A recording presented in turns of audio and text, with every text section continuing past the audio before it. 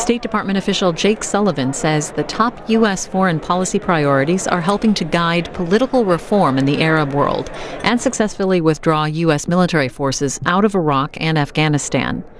He spoke at the Center for a New American Security last week. Ladies and gentlemen, we're about to begin our afternoon session.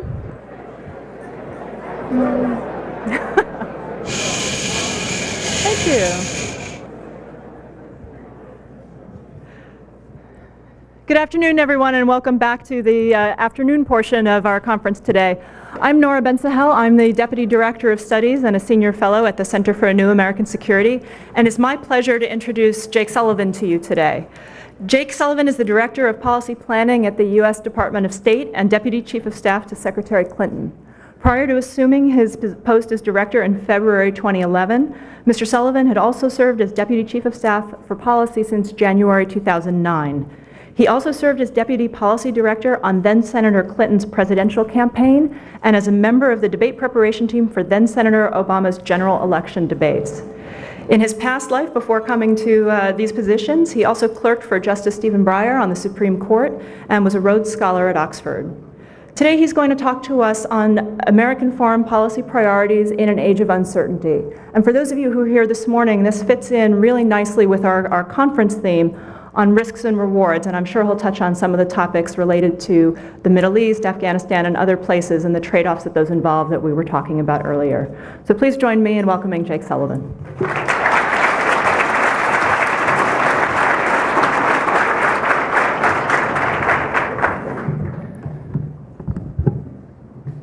Thanks, Nora. Good afternoon. At least one person said good afternoon. It's a privilege for me to be here to help celebrate the 5th anniversary of the Center for a New American Security. I count myself as one of many members of the Obama administration who's an avid consumer of the Center's products. And I've also had the honor of working very closely with some of your most distinguished alumni. Derek Chalet and I are constant partners in crime, and there's no one better on Asia policy than Kurt Campbell, but more importantly, no one more interesting or entertaining to travel with. Today I have a modest objective, which is to share some sense of what's preoccupying us, why we do what we do, where we want to go, and how we're working to get there. And more importantly, I'd like to hear your questions, your critiques, your take on what we're doing well, what we're doing less well, and what just doesn't seem to add up. I was asked to speak on the administration's foreign policy priorities in the complex world we confront today, and I'd like to preface that discussion with a few words on what the foreign policy project of President Obama and Secretary Clinton is all about.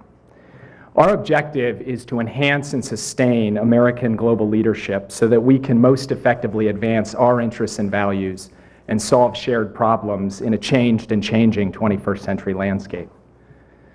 Now, there's an ongoing debate between two schools of thought among modern international relations practitioners. One school is about promoting American power at all costs because it's seen as providing a context for everything else. The second school is about preparing the world for the inevitable rise of other actors wielding power and influence.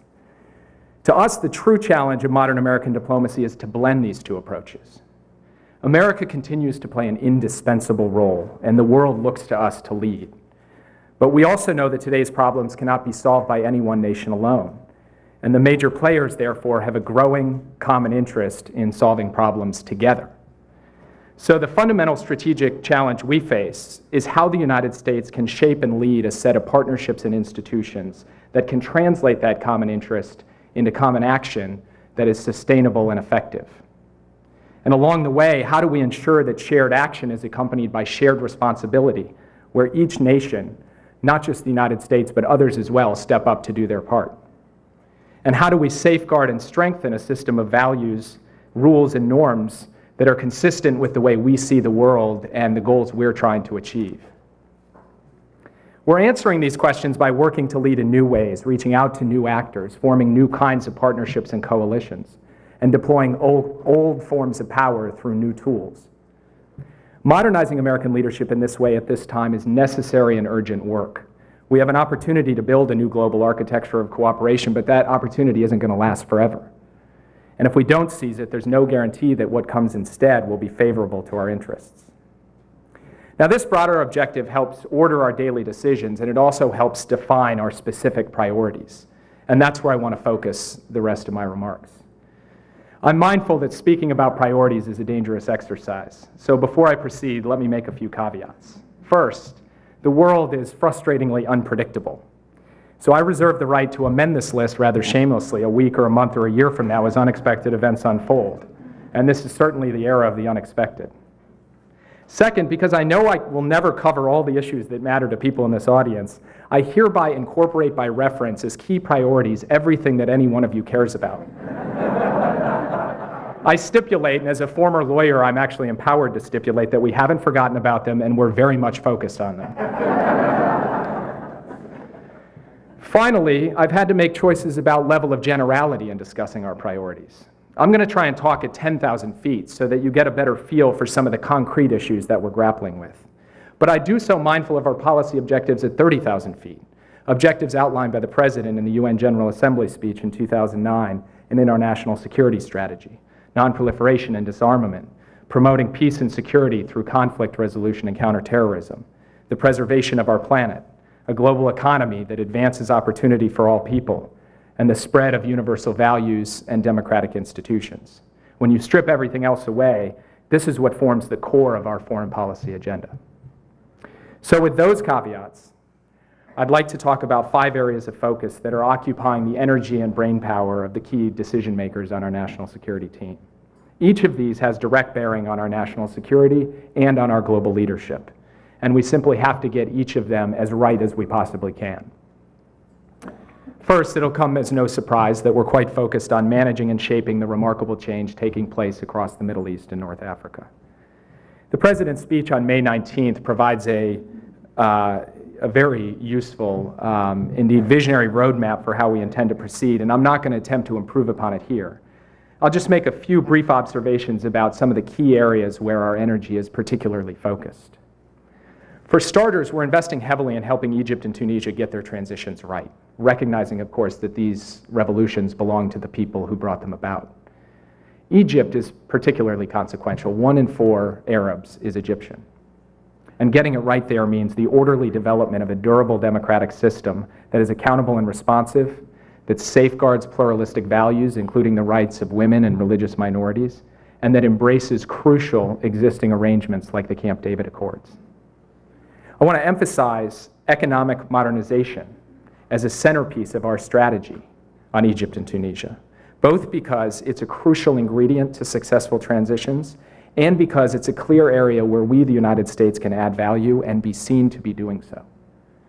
When we traveled to North Africa a couple of months ago, we heard repeatedly from all quarters, from the interim military government to youth activists, that this is where America could help most. We also recognize how important the Arab-Israeli issue is to the region and to our leadership. Now, it's no secret that the peace effort faces some pretty significant challenges. But our goals remain clear: to create the conditions for effective negotiations, to address Israeli security needs and the legitimate aspirations of the Palestinian people, and to promote a Palestinian government that is committed to peace. Each of these goals called for us to define a political horizon and to point the parties toward that horizon and away from ill-advised or precipitous unilateral steps or destabilizing actions. That's why President Obama articulated principles on territory and security in his May 19th speech, the 2 issues that lie at the heart of this conflict. Those principles reflect not only common sense, but also formulas that have long been familiar to the parties and to anyone who's come in contact with the Middle East peace process over the past many years. They can help establish a firm basis for substantive talks at the right time and can strengthen those who favor a negotiated peace. An equally complicated project is to advance our commitment to Gulf security in a way that is true to both our hard security and our human security commitments. This has involved candid conversations with our Gulf partners at the highest levels, including Saudi Arabia and the United Arab Emirates, as we've addressed the continuing challenges in Bahrain as well as broader regional trends. We've told them that we see an urgent need for political and economic reform across the region, and we've talked to them about the threat posed to Iran by regional security. Iran is not 10 feet tall, but it does pose serious challenges for our partners and our interests, and thus remains an issue of intense focus. Of course, the ongoing operations in Libya, the ongoing brutality in Syria, and the ongoing uncertainty and increasing violence in Yemen are significant immediate issues. I'd be happy to address these areas further during the Q&A period. The second major area is getting the transitions in Iraq and Afghanistan right. In Iraq, as troops come home, our civilians are taking the lead in an ambitious mission of long-term partnership and support for the Iraqi government and people, the biggest military to civilian transition since the Marshall Plan.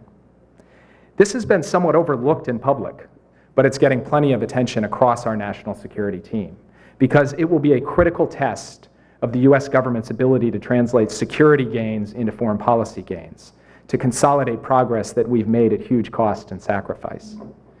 In many ways, this effort takes the State Department and other organs of our government into uncharted territory, and it certainly won't come easy or without risk. It's going to require our diplomats and development experts to think and act in new ways as they contend with a broad sweep of challenges in an insecure environment, from helping the Iraqis manage ethnic and sectarian fault lines, to training the Iraqi police, to helping Iraq build and rebuild productive relationships in a very uncertain neighborhood. And it's going to require continued support and smart thinking from groups like the Center for a New American Security, as we adjust and adapt along the way, and equally importantly, as we seek the resources we need to get the job done. Now, I should note, of course, that I could just as easily have put Iraq in the first bucket. It's an example of an Arab state that's working to trade political violence for peaceful, if complicated, political wrangling. In Afghanistan and Pakistan, the Secretary's February speech at the Asia Society sets the blueprint for our strategy, and I recommend that those of you who haven't read it, you should do so. In many ways, that speech has gained a larger audience in the region than back here, as people have looked at it very closely as the roadmap for particularly the diplomatic dimensions of our strategy going forward. Its core is to begin the transition to Afghan lead this year and complete it by the end of 2014, while securing a long-term partnership with the government and people of Afghanistan. This is familiar, I think, to just about everyone in the room. This strategy is built on three surges. First, a military surge that's putting unprecedented pressure on the Taliban and its extremist allies. Second, a civilian surge designed to strengthen governance, the economy, and civil society, and in so doing to weaken the insurgency. And third, and increasingly crucially, a diplomatic surge in support of an Afghan-led political process designed to split the Taliban from al-Qaeda and help stabilize the region. We're supporting Afghan-led efforts to reconcile those Taliban who meet clear and defined red lines, and pursuing a regional diplomatic initiative to secure the buy-in of Afghanistan's neighbors. Pakistan is obviously critical to what we're trying to achieve in Afghanistan, not to mention to our broader CT efforts. I was with Secretary Clinton and Admiral Mullen for their discussions last week in Islamabad, and it's clear that the killing of Osama bin Laden has contributed to an inflection point in our relationship with Pakistan. We're looking to the Pakistanis to join us in taking decisive steps in our common fight against terrorism and to play a productive and constructive role in Afghan-led reconciliation. And as we do so, we have already engaged in and will continue to engage in candid and specific and, yes, sometimes difficult conversations on the path ahead. And building on the efforts of Richard Holbrooke, Ambassador Grossman is intensifying our regional approach to the AFPAC challenge, a subject that I know CNAS has written a lot about and that you discussed earlier today. The third area is effectively managing our major relationships. For starters, our allies, which is a timely topic given the President's trip to Europe last week. We've worked hard to revitalize our Atlantic and Pacific alliances and to sharpen them for the modern challenges we face, and this work continues. When you sit in a bilateral meeting with a European leader and you hear the long list of issues that we're working on together, an endless list focused on everything around the world, you realize just how crucial our allies are. Across the board, we count on them to help share the burden, and their contributions have been impressive. 40,000 troops in Afghanistan, cooperation on Iran, leadership on Libya, help with Guantanamo, joint efforts on climate change, counterterrorism, global development, non-proliferation, and so much else. We're deeply mindful that we share not only a long history of working effectively together, but also the common values and interests that make them our most necessary and valued partners. Let me spend a few beats longer on our work to build and strengthen partnerships with emerging and re-emerging powers. It's worth reminding ourselves that the rise of these powers is by and large a good thing, a product of widening prosperity and economic growth, of states with growing capacities, of increasingly successful societies. And whatever the bumps and challenges, this is positive for our long-term interests and for the prospects of building the kind of global architecture we're going to need going forward. But it's also meant adjusting our focus. So we're investing heavily in relationships and institutions, bilateral and multilateral, formal and informal, that can help channel these new actors toward constructive ends. Our strategic dialogues, for example, bring immediate important results in their own right, but perhaps just as importantly, they provide ballast for the relationship in moments of crisis or strain. You all probably know about the strategic and economic dialogue with China and the binational presidential commission with Russia and the US-India strategic dialogue. But just as important are the relationships we're institutionalizing with less prominent but still essential players, with Southeast Asian nations through our accession to the Treaty of Amity and Cooperation, with the African Union through enhanced engagement, or with Turkey through our cabinet-level push to enhance trade and economic ties. This week alone, the Secretary held dialogues with Brazil and Colombia, and the conversations in those dialogues were much more global than they were regional. Just as crucial is integrating these rising players into reformed international institutions. Making the G20 the primary forum for international economic coordination is a good example, as is ensuring that the governance of the IMF and the World Bank better reflects global economic shifts. So is our enhanced participation in the East Asia Summit and the ASEAN Regional Forum. And first in India and again in Brazil, President Obama affirmed our commitment to moving toward a reformed UN Security Council that reflects 21st century realities. Now, I'll be the first to admit that this is a learning process and an occasionally frustrating one, and not just for us. Even if having more actors on the global stage is generally a good thing, that doesn't always mean they'll do what we want, when we want, how we want. But we need to take the long view. And above all, when we go through the list of core objectives that the President outlined at UNGA in 2009 and that I referred to at the outset of my remarks, we simply can't achieve them without common action, including from these emerging powers. That goes for updating and strengthening the non-proliferation regime. It goes for stabilizing the international financial system. It goes for finding effective solutions to climate change, and so on. The fourth major area is pursuing economic statecraft to promote growth and protect the international economic system. And more often than we as a foreign policy community realize, as the best means to advance first-order foreign policy goals. We recognize that we cannot remain strong in the world unless we're strong at home. This is a maxim that I think everybody in here would subscribe to and probably has repeated once or twice. We believe that it should be a foreign policy priority and a core diplomatic mission, then, to help drive our domestic economic renewal and to advance our economic leadership in the world. Even as we finalize trade agreements with South Korea, Panama, and Colombia, the legacy items, we're pursuing a forward-leaning affirmative agenda to promote fair competition, to address some of the new barriers to trade that are popping up behind borders, and to deal with the growing power of markets and the growing role of states in those markets. We're equipping our diplomats with new tools and resources to advance our economic objectives and deal with new economic realities. The bottom line is that our foreign policy can't simply go where the threats are. For strategic and economic reasons, we have to go where the growth is as well. In Asia, where much of the history of the 21st century will be written, we're seeking a deeper and more durable engagement than ever before across the board. Secretary Clinton speaks often of forward-deployed diplomacy, a reflection of our commitment to embracing America's role as a Pacific power in a region that is growing in strategic and economic influence. Among other things, we're taking historic steps to strengthen the institutions of the Asia-Pacific, and we're working to expand our economic ties through vehicles like the Trans-Pacific Partnership. In Latin America, Secretary Clinton has talked about the power of proximity. 43% of our exports stay in the Western Hemisphere. We export more than 3 times as much to Latin America as we do to China. And the region's economies grew by 6% last year. The growth we're seeing in our own region can help drive economic recovery, can help generate new and capable partners who can join us in taking on global challenges, and building stronger economic ties across the Western Hemisphere is therefore both a strategic and economic priority for us. Of course, we're also looking to our closest allies to shore up the current rules-based economic system, just as we work together to promote global stability and security. Europe represents more than a quarter of the world economy. Japan is a vital trading partner and a global economic force.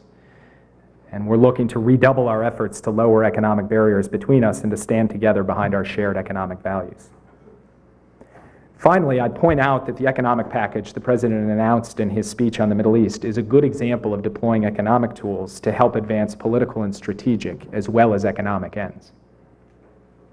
The fifth major area is changing the way we do business so that we can so that we can operate more effectively in a 21st century landscape. None of what I'm talking about today is possible without upgrading our capabilities. Now, from the start, Secretary Clinton has talked about 3 ways in which she wanted to put the State Department and USAID on a 21st century footing. These are reflected in the President's National Security Strategy and in the Quadrennial Diplomacy and Development Review. First, elevating development as a core pillar of American power, alongside diplomacy and defense, and updating our approach to development to prioritize accountability and results. Second, reaching beyond government to civil society, business, people themselves, and so on, so that our diplomacy more effectively accounts for new actors and new stakeholders. And third, promoting and leveraging the power of connection technologies to empower people and produce positive change, what the Secretary calls the 21st century statecraft agenda. Now, many of these things, many people saw these things, development, diplomacy beyond government, and the role of technology, as important and interesting, sure, but a little less relevant to our core diplomatic agenda. I'd bend reporters' ears about these, and they would say to me, that's nice, but what about Afghanistan or China, or the Middle East peace process? What events in the Middle East over the past few months have shown us is that these elements are not on the periphery of the national security space. The growing power of individuals and civil society to take on governments, the political impact of the material conditions of people's lives, and the role of technology from Twitter to satellite television, these elements have converged, along with other important trends, to contribute to significant shifts in power. They are helping to transform the political, economic, and security environment across the Middle East, and we expect them to keep shaping and affecting events and affairs around the world. There are obviously other critical and sometimes more boring but essential pieces to the institutional reform agenda, and I commend the QDDR, or at least the executive summary, to all of you, unless you want to wait for the movie. The review systematically walks through the ways in which our operating environment has changed and then recommends corresponding changes in how we do business. So, for example, we're doing more to empower chiefs of mission in the field. We're creating new capabilities to deal with crisis, stabilization, and transition. We're reinforcing the trend towards an increasingly operational State Department. And we're promoting women's empowerment as a potent means for advancing all of our foreign policy objectives. The review provides an important blueprint. Now, as with so much else, the challenge is execution, as CNAS's own assessment of the QDDR has correctly pointed out. So those are the highlights. Now, some of you may be asking, why this list? What does it all add up to? And this brings me back around to the core project of securing American leadership in a changing world. These 5 areas are fundamental to that project. Our leadership depends on 1, responding effectively to the biggest change of our time in the Middle East, 2, protecting our biggest investments of effort and resources in Iraq, Afghanistan, and Pakistan, 3, managing our biggest systemic challenge, the rise of important new actors in the changing international system, 4, strengthening the biggest source of our power, our economy, and 5, putting our people and institutions on the right footing for the 21st century. That's what we're trying to do, along with everything else I didn't mention but hold so very dear. And we're trying to do it with a measure of flexibility, because if we've learned one thing in the last few months is that you have to have flexibility in full measure, with a spirit of entrepreneurship and innovation and bipartisanship. and yes, with a healthy dose of humility. This is really hard stuff. We know that we don't have all the answers, and we'll need to draw on all of you to help us work through these challenges over the coming months and years. And so I look forward to the conversation today, and I look forward to collaborating with many of you as we move forward. And with that, I'd be happy to take your questions.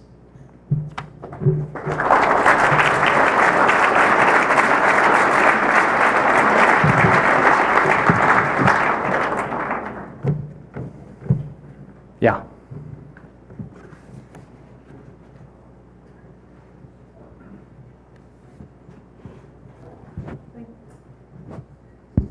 It's on. Okay.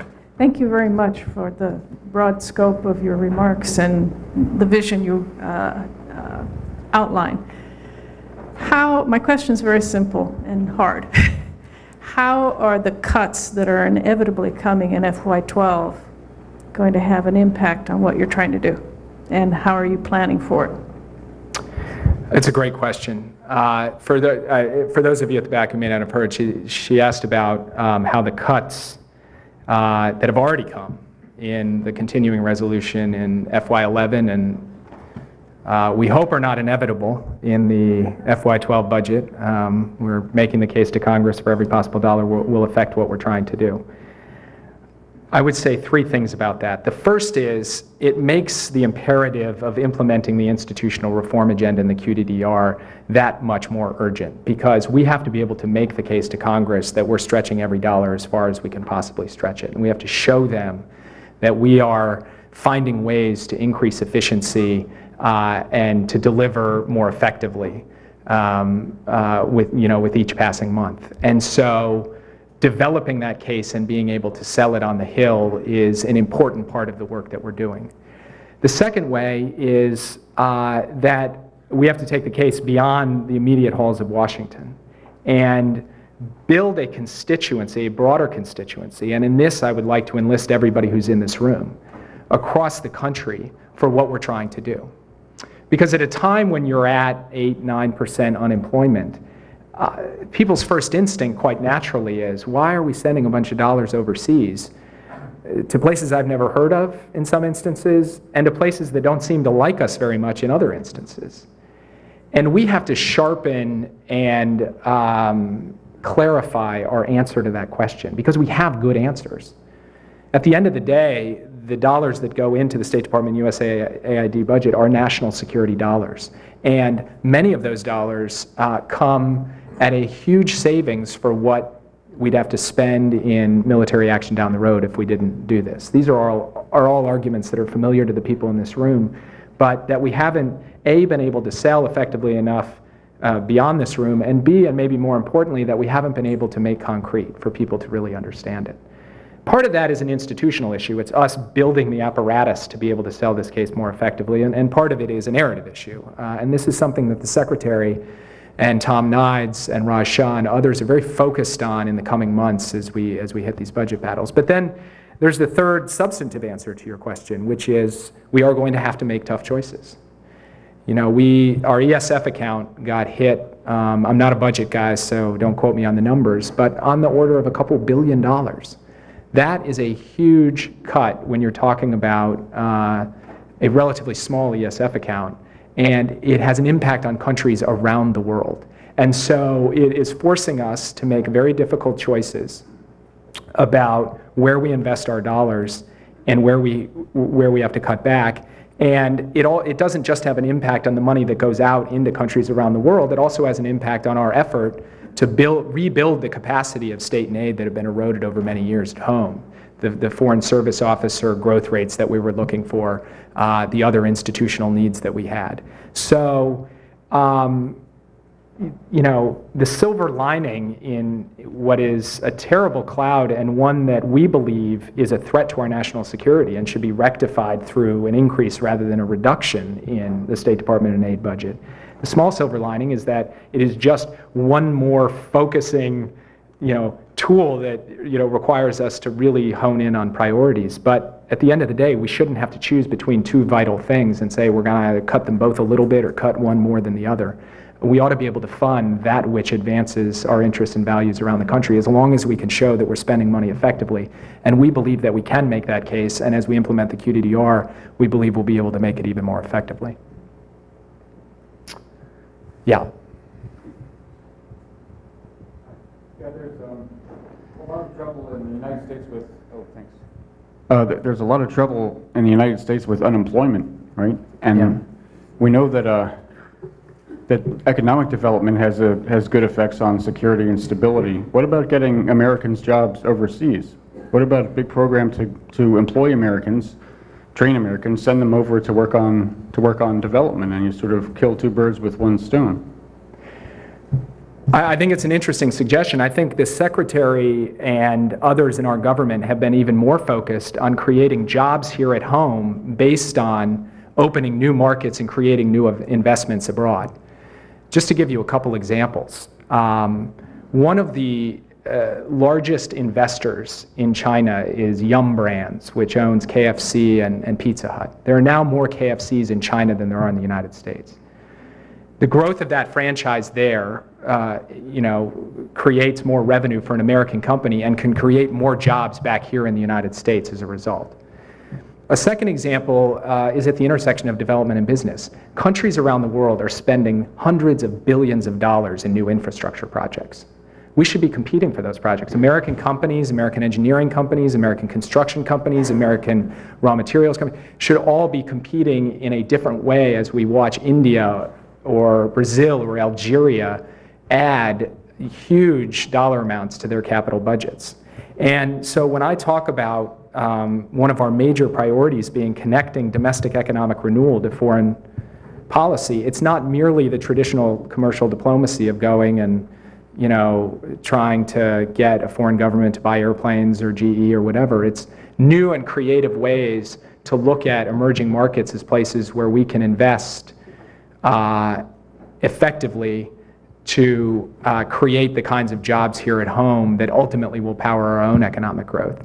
And let's keep in mind the foreign policy dimension of this. The more that we can consolidate and ensure that we remain on a positive economic path and secure our domestic economic renewal, the stronger a platform we have to be able to project economic influence and power around the world, and therefore overall influence and power in advancing our interests and values. Yeah, at the back.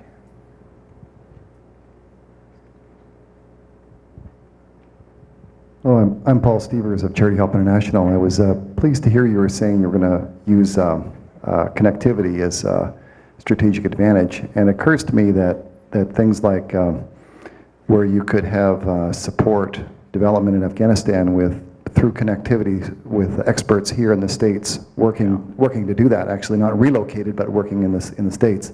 And so could you maybe expand a bit more on how you guys plan on doing that? There's a whole range of different ways in which our 21st century statecraft agenda supports not just the values that we espouse, the internet freedom values we espouse, but development in different places. Afghanistan is one example. We've undertaken efforts to promote mobile banking, which has a direct security impact because you can deposit the salaries of Afghan national security forces through mobile banking, through connection technology, as opposed to forcing them to move through insecure environments or trying to deliver cash to local banks and so forth. We have a program called Apps for Africa, where we ran a competition for the creation of new apps that would help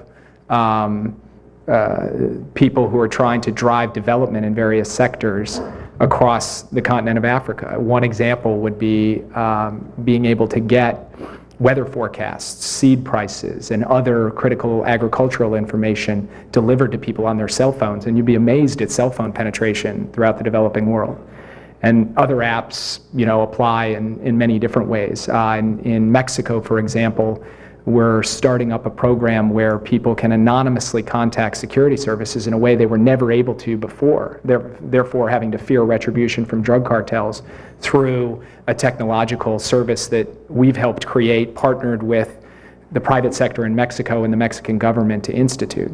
And those are disparate examples from different parts of the world that each serve different purposes, but all point up the the growing capacity of connection technology to create greater security, create greater development, and at the same time, have us not lose sight of trying to drive the values of openness and connectivity that, played some role, and people can debate how much, in what we saw across the Middle East and North Africa over these past few months. Yeah. Hi, J.J. Sutherland with National Public Radio. I was just going to ask you a little bit about cost effectiveness linked to your difficult conversations with Pakistan. We seem to have invested billions and billions of taxpayer money in that country to not great effect in terms of our national interest. I'm wondering how those conversations are going and how have they changed in the past few weeks? We have sort of two strands to our economic support for Pakistan. One strand involves support for the military, and in particular emphasizing support for the military as they take the campaign to the violent extremists in some of the border areas in northwest Pakistan. The other strand, the Kerry Lugar-Berman bill, is a large increase in civilian assistance that is geared toward creating greater economic opportunity, trying to drive some degree of economic reform, and to demonstrate overall that the United States is committed to the people of Pakistan over the long term, to create the environment for a more effective relationship. Now, as the Secretary and Admiral Mullen said when they were in Pakistan a few days ago, it's no secret that there are hard questions being asked on both sides about what this partnership is bringing, what it's delivering, and one subset of that question, of those questions, is exactly the point that you're getting at. I think our view on this is that we share common interest with the Pakistanis on at least three major areas. Number one, on counterterrorism. Number two, on producing a stable region, and in particular, a resolution of the conflict in Afghanistan. And number three, in trying to promote economic growth and economic reform in Pakistan so that over time it becomes a more stable and prosperous country. And we have seen some degree of progress in each of those three areas, and also some degree of setback.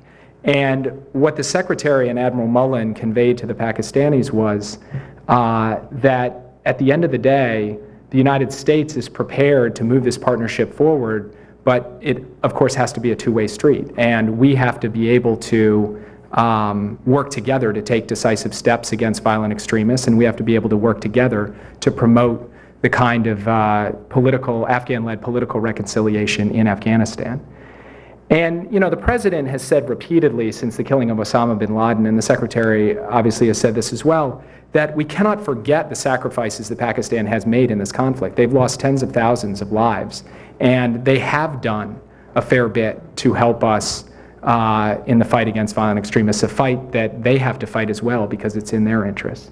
But we've also made clear that there is much more work to do, and that work is absolutely urgent.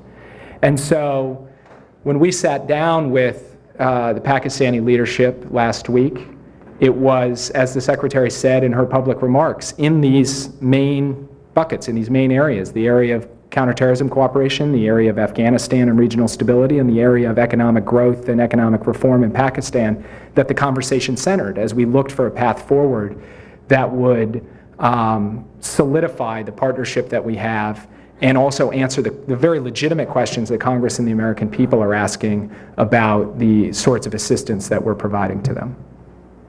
Yeah.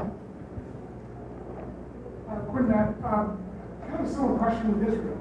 It's been brought up earlier that Israel kind of seems to be working itself into a corner where they are left with almost nothing else but a one-state solution if they're not willing to give territorial concessions to the Palestinians, and if the Palestinians go ahead and declare statehood. Now, let's say that happens 5-10 years down the road.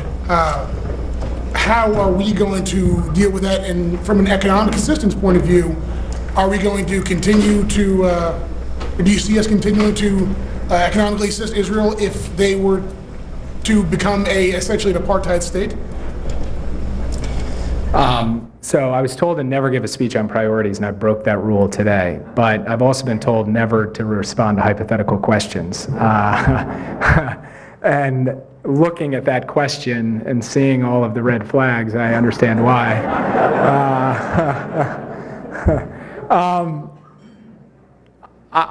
It is actually impossible for me to get into the hypothetical that you described, but I will say that our commitment to Israel's security as a democratic Jewish state is absolute, and it's rock solid. And this administration has elevated that commitment through very practical forms of cooperation. At the same time, our commitment to a two-state solution, a secure Israel living alongside a secure Palestine that redeems the legitimate aspirations of the Palestinian people, is a core national security interest and objective of the United States. So that's the baseline.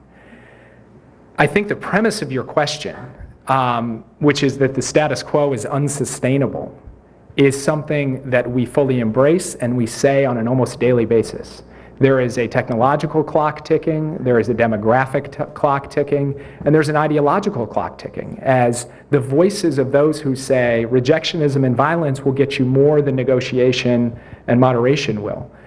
And as each of these three clocks tick, the space for a solution, the broad components of which I think are well understood by all sides, begins to narrow. And that is why we believe it is so urgent to stay focused on this. There are some who've said, well, let's just park it. Let's park it for a while and come back to it later. But a vacuum in the Israeli-Palestinian conflict or in the broader Arab-Israeli conflict has never borne good fruit. And we don't believe it would in this case. And so our goal, as I said in my remarks, is to set out an effective political horizon, to give shape to the work ahead, to begin to condition the parties for a return to negotiations that could actually lead to an agreement, and to promote the voices of peace as opposed to the voices of violence and rejection.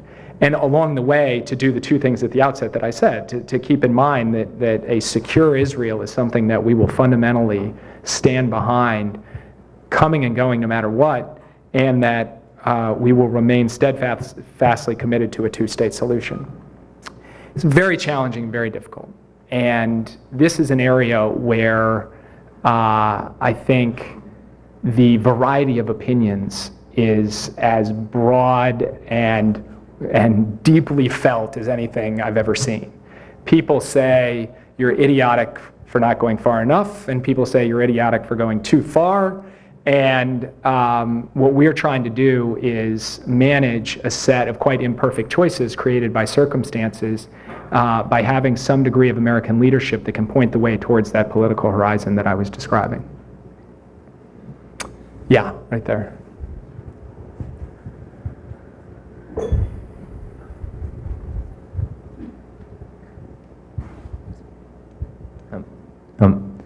Michael Persicki, Rutgers University. Is the White House so worried at all about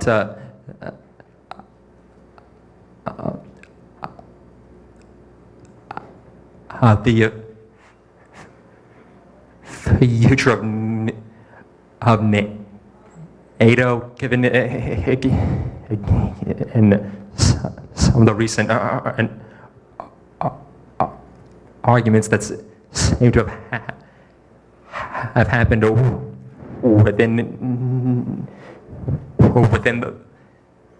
the alliance, like the reluctance of Germany to be involved in Libya, or of some to send soldiers who fight in Afghanistan. Is there a worry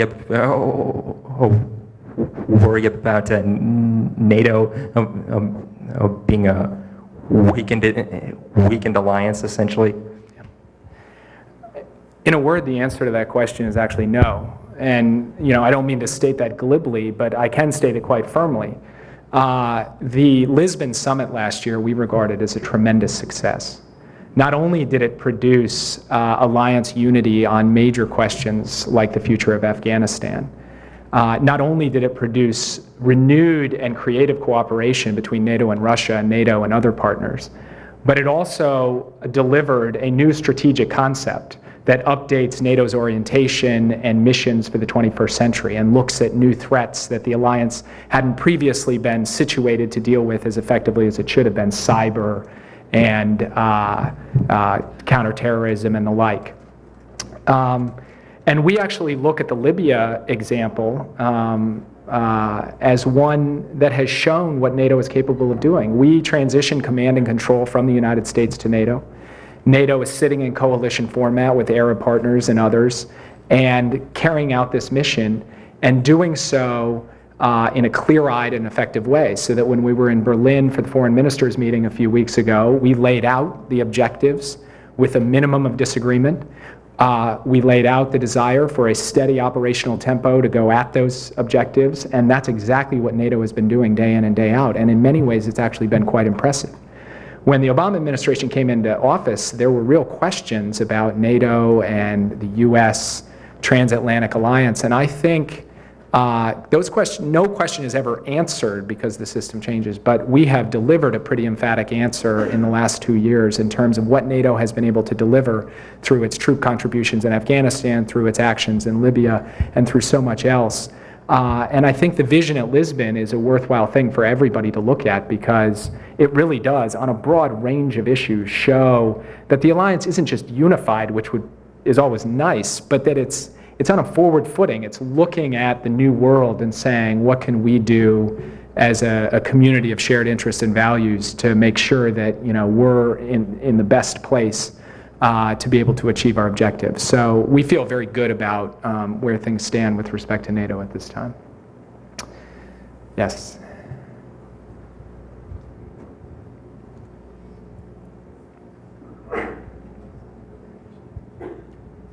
Atul Singh, I'm the founder and editor-in-chief of Fair Observer, which is a new journal covering global issues.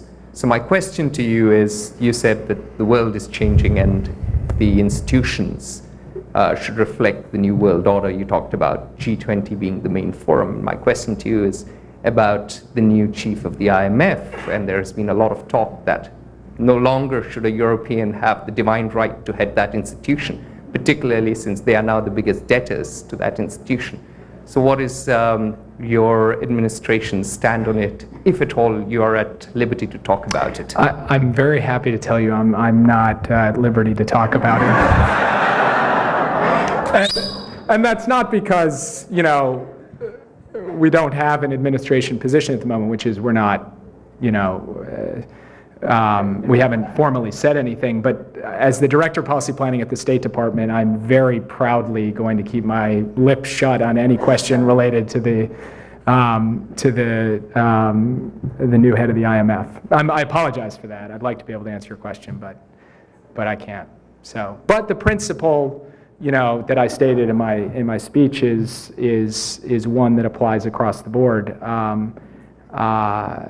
And we do feel that questions like the G20, questions like UN Security Council reforms are things that are long-term strategic investments by the United States into a global architecture of cooperation that will more effectively serve our interests and reinforce our leadership over time. Yeah.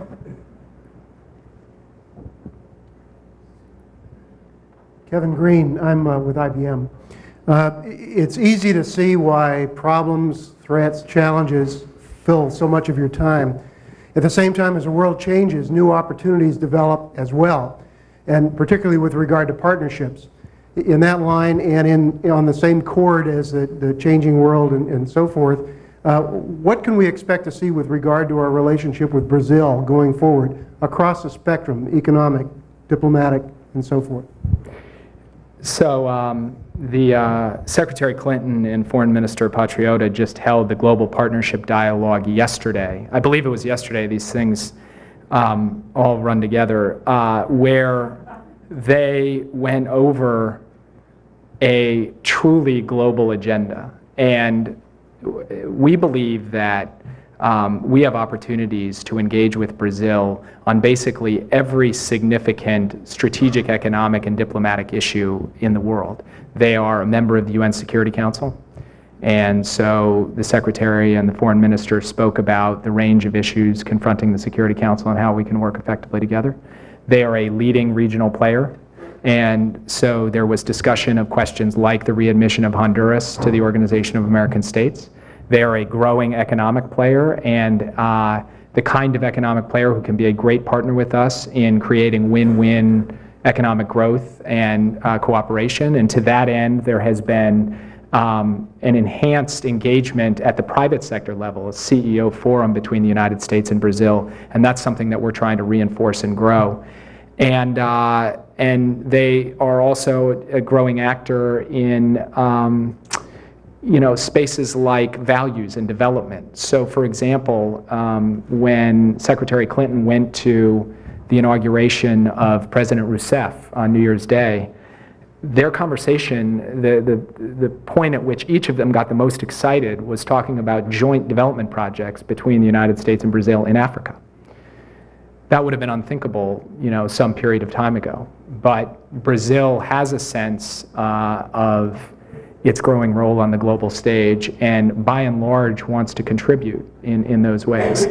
In the climate change space and the sort of sustainable environment space, Brazil also has a very important role to play, both because of what it is and who it is. And obviously it's going to be hosting Rio+20 next year, which will be an important forum for addressing a broad range of environmental related issues. So I could literally go down the list and talk about all of the ways in which there are opportunities. But at the same time, that doesn't mean we're going to see eye to eye on everything. Obviously, the signal example of that in the last 2 years was the vote on 1929, the Iran sanctions resolution. And there will be other disagreements. We called for the readmission of Honduras to the OAS well before the Brazilians felt it appropriate to do so. And that the capacity of the US and Brazil to be able to manage those differences, attempt to narrow the areas of disagreement and expand the areas of cooperation, will be a great test of whether we're able to take advantage of the tremendous possibilities of this partnership as we go forward. And the Secretary and others, including Ambassador Shannon, who had previously been the Assistant Secretary for the Western Hemisphere Affairs, are very clear-eyed and focused on this as a place where we can make gains, while mindful that it's not always going to be a piece of cake. Yeah.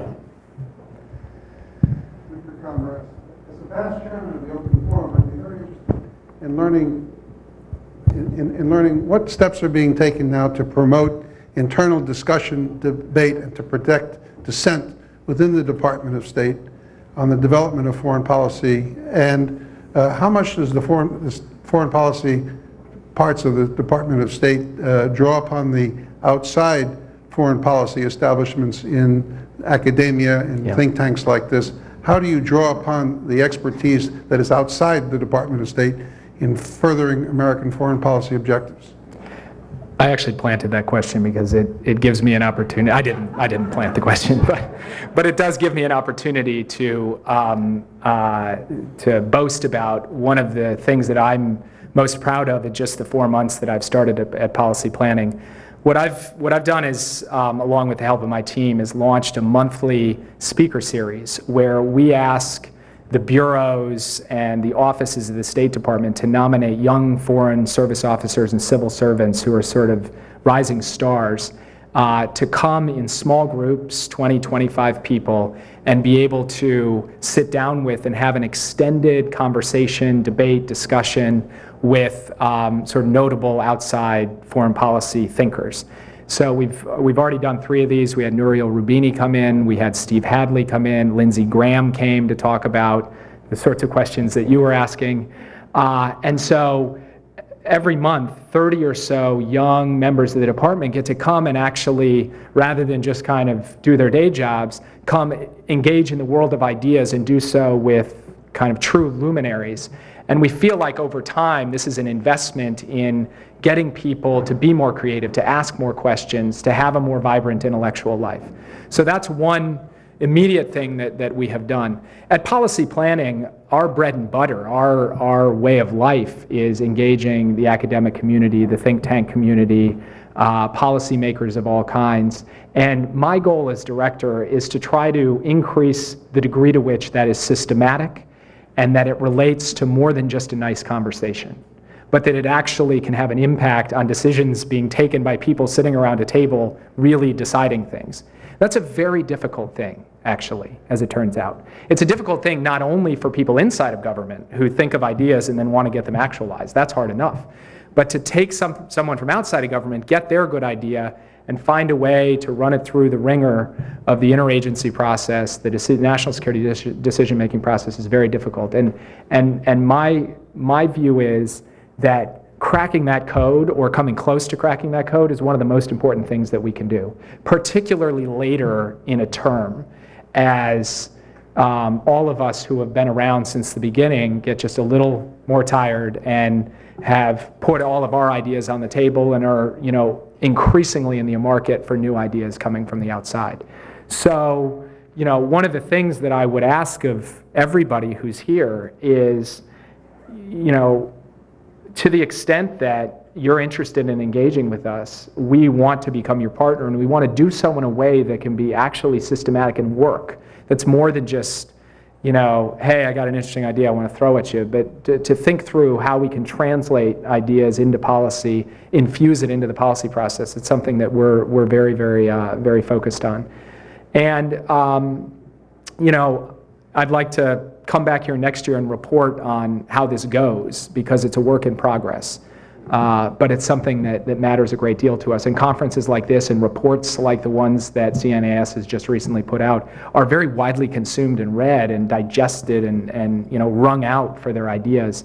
I was talking on my way in here with some of the leadership of the center about having some of the authors of those reports come over and sit down with our experts and really hash it out. So that's the kind of thing that I'm really trying to do. It's a matter of great focus for me, and I'm glad you asked that question. Yeah. Mark Tully, Office of the Secretary of Defense. In Afghanistan, sometimes I observe that our development efforts could be occasionally naive and lead to new sources of instability or conflict over those added resources. What kind of metrics can we use to ensure that the development we do in the developing world leads to efforts that address sources of instability and reduce long-term conflict? Yeah. There's a unique challenge in places like Afghanistan, because foreign assistance dollars in Afghanistan are serving two purposes that should be linked to one another. Purpose one is to weaken the insurgency by increasing governance and promoting local economies and strengthening civil society. That's a near-term stabilization goal.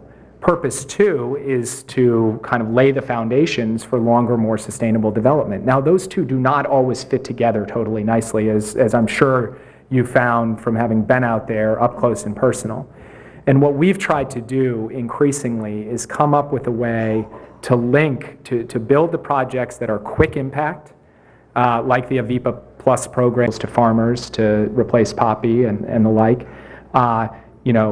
Very fast job creation, infrastructure that is the sort that can put people to work and so forth, while at the same time doing it in a way that you're not just creating an unsustainable situation where if you don't keep dumping hundreds, tens, hundreds, millions, billions of dollars in, the whole thing will all just fall apart. It is a great challenge, a very significant challenge. It's a challenge not just that the United States faces, but all of our partners, the EU, the other bilateral donors, the United Nations, as we work across Afghanistan. And one of the things that we have really focused on in the last year is an effort to do exactly what you're describing, which is to create a set of metrics where you can judge both short-term stabilization, not just inputs, not just how many seeds did we sell or give away to be planted, but based on a set of outcomes. The number of trained and effective civil servants who are actually standing up local government, the number of people of hectares that are being used for licit crops as opposed to illicit crops, and so on down the line, while at the same time trying, and this is a harder thing because it's over a longer time horizon, having metrics that look to see whether that can be connected to a sustainable long-term development strategy. It's not an easy thing, and I'm not an expert on it. And if Raj Shah were here, or Secretary Clinton, who takes a great interest in this very thing, they would actually be able to speak about it more intelligently than I am. But at a broad level, that is what we're trying to do. And we hold ourselves to very high standards, which creates Inspector General reports and other things that sort of say, okay, you made some progress, but not enough, and so forth. And we're constantly being pushed by not only our own internal monitoring teams, but by the media, by the Afghan government, by our international partners to do more, to do better. And it's something that is a constant work in progress, but we feel like we have the basic game plan. It's a matter of executing it as effectively as possible and being systematic about doing so. Yeah. I'm Steve McInerney with the Project on Middle East Democracy.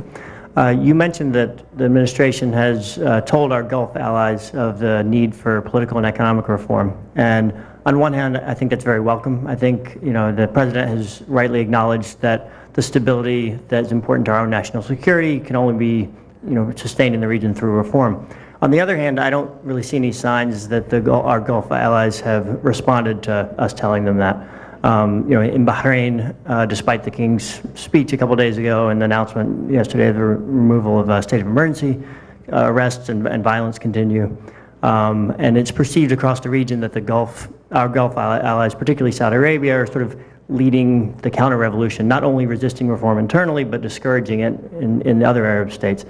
I guess my question is the administration prepared to do more than just simply tell them of the need to reform and then see them ignore it, which to me is reminiscent of what we saw from President Mubarak in Egypt in 2010, where we repeatedly told him of the need to have free and fair elections, to allow the emergency law there to expire, but that was ignored, and I felt as though the administration was reluctant at that time to use leverage or do more than just simply raise these concerns.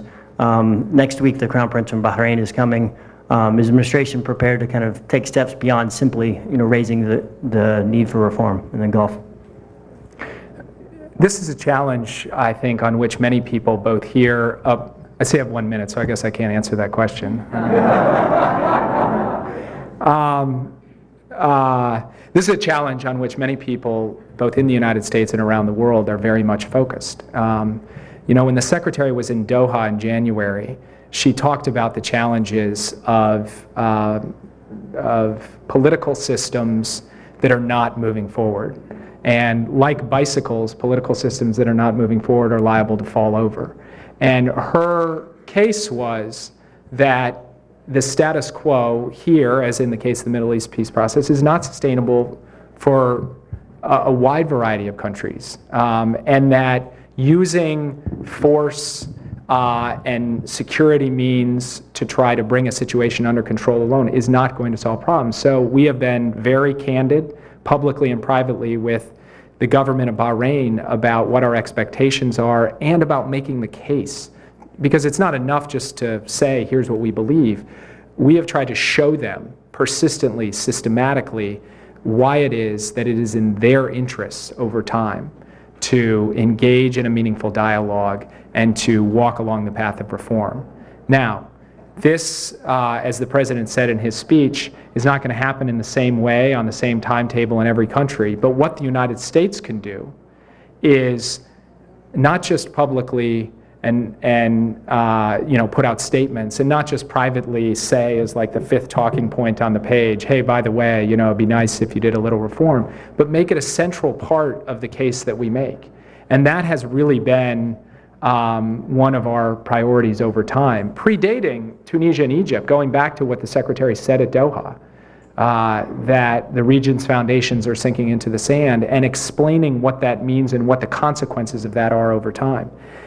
As I said in my speech, that's bound up in the questions about hard security as well, because of course Bahrain would say, well, part of this is being fueled by or drummed up by Iran. And our perspective has been that we don't think that this was generated by Iran. It was generated by the aspirations of the Shia protesters who went out into the street, but that Iran is looking to take advantage of the instability in various places and to cause further instability. and not for positive purposes, but to advance a negative agenda. And so we have to have these conversations with our Gulf allies in an integrated way that looks at the full picture, but never looks away from the core message that we have been sending and will continue to send as an urgent priority for that part of the region and for the region as a whole.